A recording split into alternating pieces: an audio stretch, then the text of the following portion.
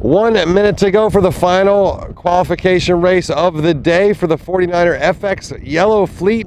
We are here on the water in Gdynia in the Bay of Danzig, watching this group of 30-odd boats, one of the 2 fleets that we have of 49er FXs, trying to fight for that gold fleet qualification that will conclude at the end of tomorrow's racing. 3 days of qualifying, 3 days of racing, inside 10 seconds to go. No?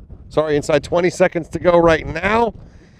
And this fleet, we do have our regatta leaders going into the day today, which is the Sophie Weglin and Sophie Ainsworth from GBR, as well as a bunch of other performers, but that's the only podium leader going into the day. We saw some really good quality racing from Steph Robel and Maggie Shea from the US, as well as the top Polish team of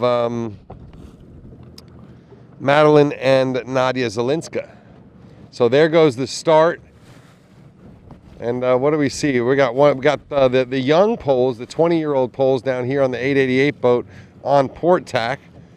But it looks like Germany. Looks like maybe Vicky Jurczok up at the boat end, poked out on the German boat. And a nice tidy start, a little bit different from some of the NACRA racing, with a really tight pack here as they work their way up this first beat.